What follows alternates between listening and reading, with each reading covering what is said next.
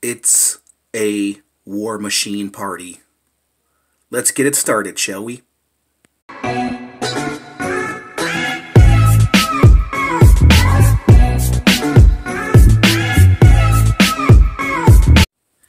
Hey, what's up, chipmunks? It's your friendly neighborhood YouTuber, guys, and we are back at it again with another toy review. I don't know where chipmunks came from. It just popped in my head. I just wanted to call you guys chipmunks. Okay, so today we have War Machine, the Punisher War Machine, or the War Machine Punisher. Depends on how you want to put it. Now, this guy came out a while back. I was very reluctant to get this guy. I seen him when he first came out, when he was first on the shelf. As you guys can see to the left and to the right over here, I have the other War Machines, and I was pretty happy. I'm still happy with these War Machines. And one of the main reasons why I didn't want to pick up this War Machine Punisher is because I have these two War Machines. But the more reviews I saw of this guy, the more I liked him. And the more I really wanted to pick him up. And that's how this review came to be. So yeah, I was very reluctant to get him. But I got him, so now we're going to review him. You might have seen millions of reviews on this Punisher. You may even own this Punisher. But, like I said, this is also not only going to be a review of this Punisher, but it's also going to be comparison tutorial. And also, I brought out my custom Red Skull Punisher, and then I have my last, I think, well, not my last, because I reviewed the Love Triangle Marvel Legends Jean Grey Cyclops Wolverine 3-pack. But I just brought out Deathlock because we're going to do some comparisons because I love that Deathlock. Alright, a lot of people are hating on him, but I like him. Okay, guys, so let's pop this guy out the package. As you can see right here, I got my Punisher fitting, my Punisher knife fitting for this review. And we're going to go ahead and slice this open. We're going to go ahead and give this a review. And like I said, we're going to do a comparison between the Iron Patriot, the War Machine over here, and see how awesome he really is, man. I've said this many times throughout the millions of videos I've done, throughout the millions of reviews I've done. I've been on YouTube since the 20th century. No, seriously. Yeah, I've said this many times, guys. You never know what the figure is going to be like until you take him out the package and you hold him in your hands. Like I said, looking at him, I don't know, you know.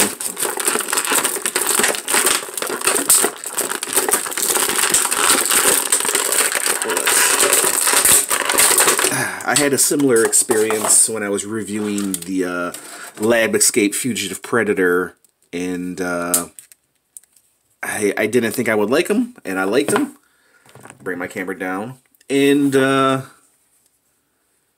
yeah, this guy is definitely smaller than I anticipated.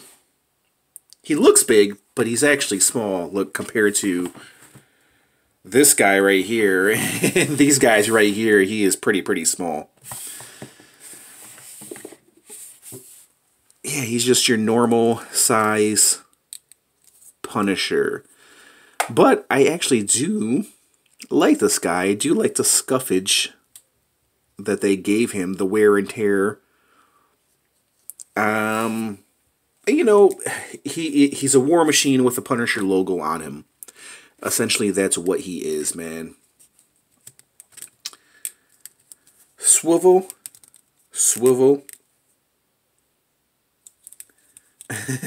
Dude. Yeah, I like him. I do wish he was a little bit bigger, man, because he is a small War Machine. He's got some great articulation. Marvel Legends, they know how to do it, man. They are the best in the business. It's kind of hindered by his design, nonetheless.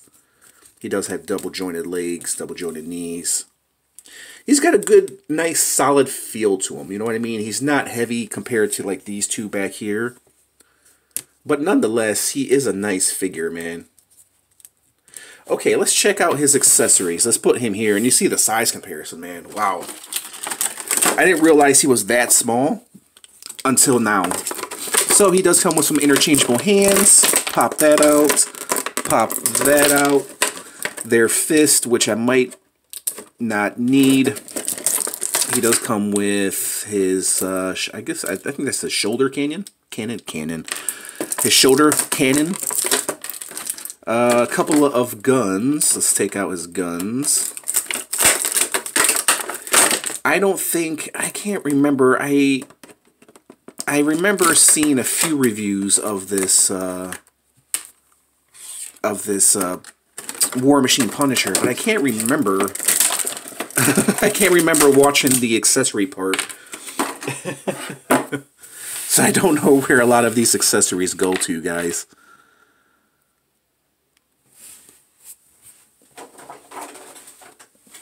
To the box for answers. Okay,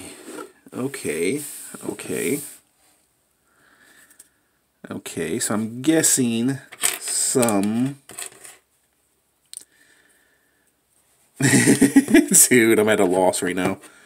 Okay, so there's his shoulder cannon. Okay, so we know this one goes in here. It pops in to this, I think.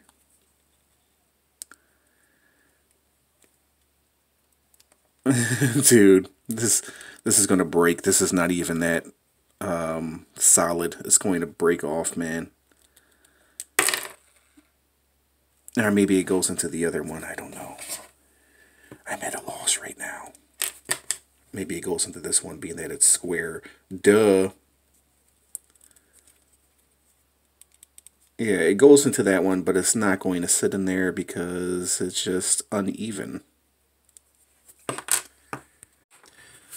Okay, so yeah, I did manage to find out where all these pieces went. These little guns right here went into his forearms, the bottom of his forearms. This shoulder cannon gun pegs into his shoulder right there. Not really all that wonderful. And this peg piece right here pegs into this piece right here, which actually pegs in pretty nicely. So yeah, it's amazing with these shoulder cannons. Like, this is like the third. I mean, we all know where the shoulder cannon came from Predator, right? And then I recently reviewed the Doomslayer, where he had the shoulder cannon as well. So I see there's a lot of toy companies that are, like, taking after the Predator, man. So I don't know if this was before the Predator or if the Predator invented it.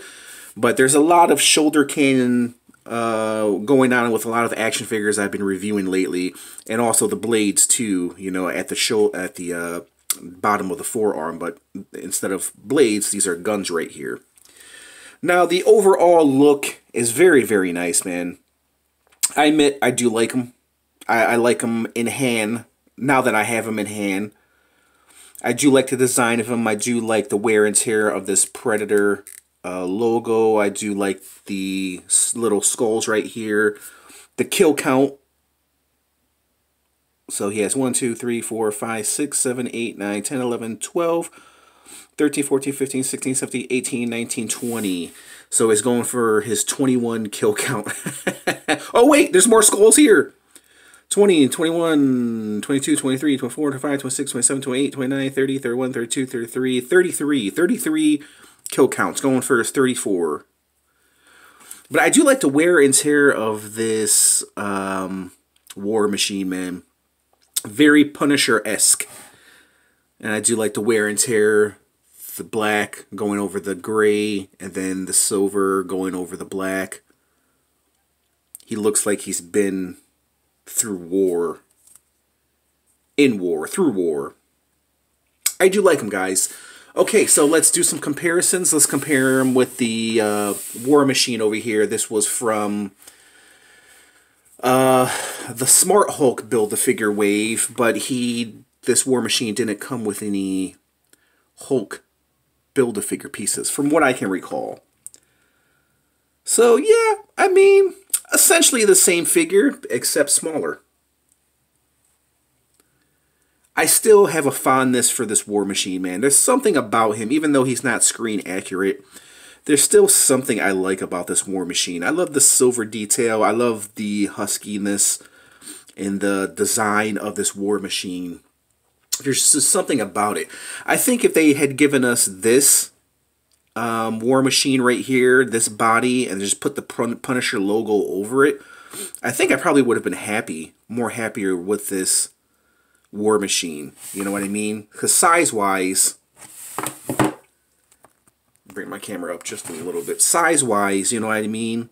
I mean, even though I do like this War Machine, I think he should have been bigger. What do you guys think?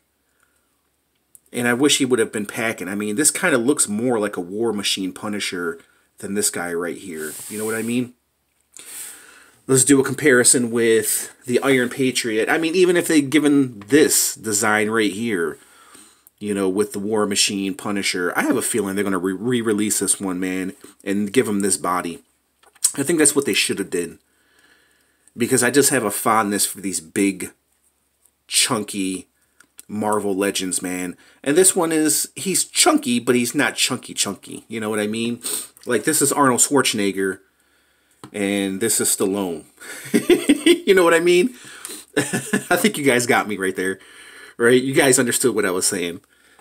You know, this is Arnold, the big beefcake. Yeah, I called Arnold a beefcake.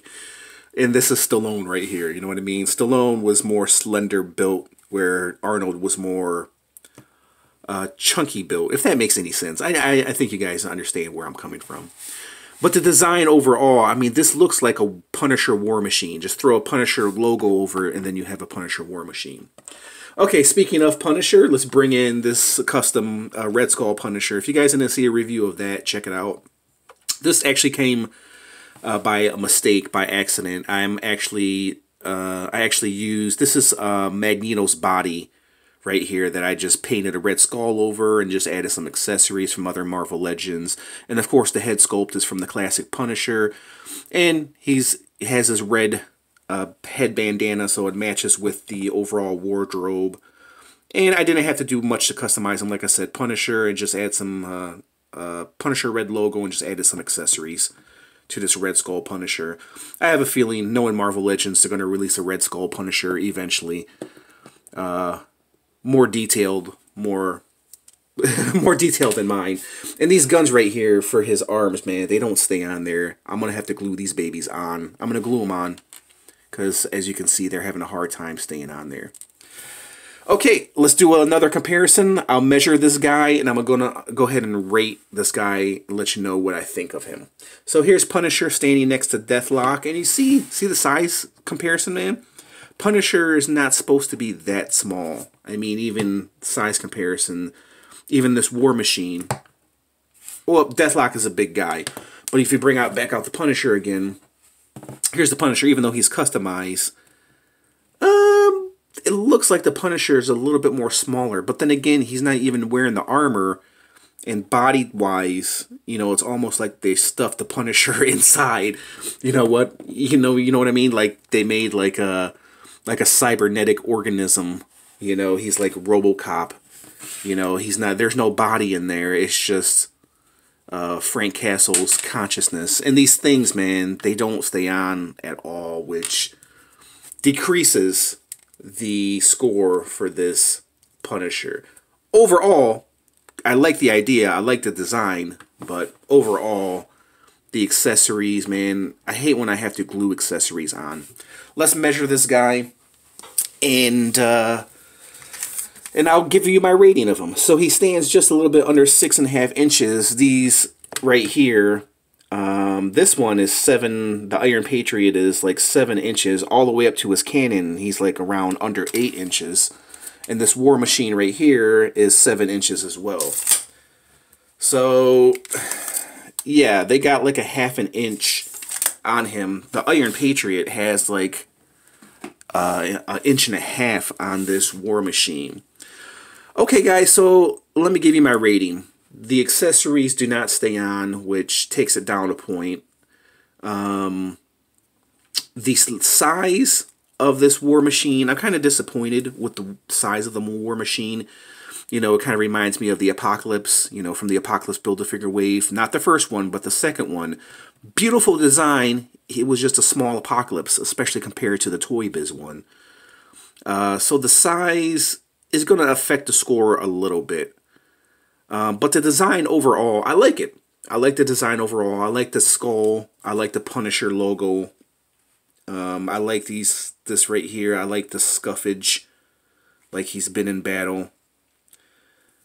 The design overall is really, really nice. I think this was a repaint of the previous War Machine. I think he was from Civil War, if I'm correct. It's been a while, man. I don't have that figure to do a comparison. And he does have some ports right here. Maybe you can port these in here, but I don't think you can. Maybe you can, maybe you can't. I don't know. Yeah, you can. But they don't stay. Okay, guys. On a scale from 1 to 10, with 10 being the highest, I'm going to be very, very generous, guys. And I'm going to give this one a solid 7. And the only reason why I'm giving him a solid 7 is because of his design.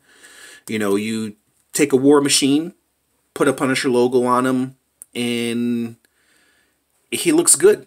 I'm not gonna lie. I do wish they would have given the Punisher logo and put this on this one right here. I guess for all the customizers out there, you can put a Punisher logo on this War Machine. But I still like this War Machine better than I do this one. These two are kind of tied because even though they're somewhat of the similar body, similar size, I like, you know, if you guys didn't see that review, check it out. I liked this one, but I wish they would have given him metallic, you know, a metallic red and a more metallic silver with this Iron Patriot, man.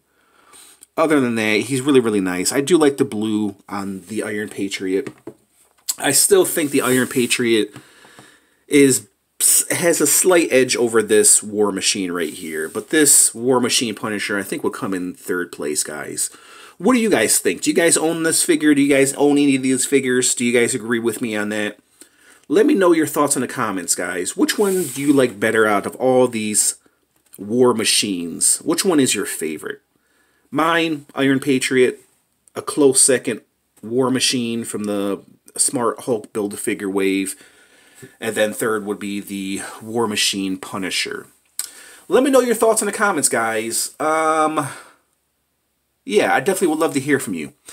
So if you like this little review, hit the like button, comment, subscribe, hit that notification bell if you want to receive more cool, awesome reviews like this. And we'll go ahead and leave it at that. Let me know your thoughts, man. Okay, I just want to thank you guys for watching, and I hope you guys enjoyed this review, and I'll catch you in the next one.